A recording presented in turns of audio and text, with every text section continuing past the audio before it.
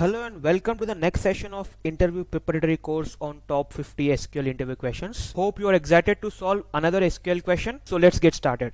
In this session we'll discuss about the right join concept in SQL. See, in the right join, all the rows of the right side table are displayed and all the matching value rows, that means whenever if there is a common column, if there is a matching value in both the columns and condition is satisfied, then matching value rows from the left side table are displayed. And in the place of non-matching rows, in the right side rows, null values are placed. Now let's see with this help of an example.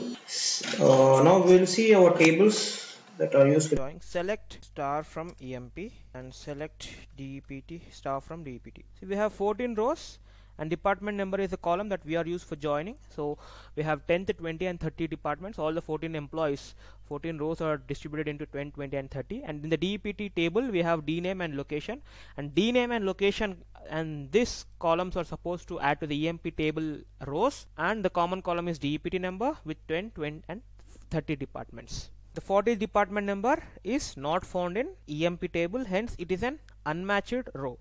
Now see, now for example I want to display select ename job sal comma location dname from which table? EMP table. We are using right join DEPT. Now specify the condition.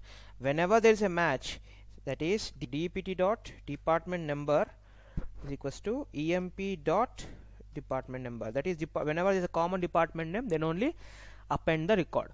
Now I want to display department number as well. The department number is present in both the columns, and with same name must specify which column you are, which department number column, whether it is EMP table department number or DEPT table department, that must be specified, otherwise you will get an error. Now if you compile this, see what happens is that we have matches for all the 14 employees in EMP table, hence all the 10th department are joined with New York and accounting. All the 30 departments are joined with sales and Chicago. All the 20 department employees are joined with Dallas and research. That means 20th department is having location Dallas and research in DEPT table, which was appended to the EMP tables of department number 20. Okay, up to this you have understood. But in the department number 40, this has been taken from which table? Right table. That is, right table is DEPT.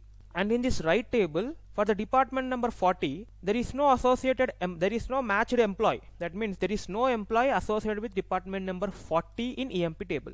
That's why what happens is that whatever the available columns in the right table are displayed. That means we have a department name, location and department number.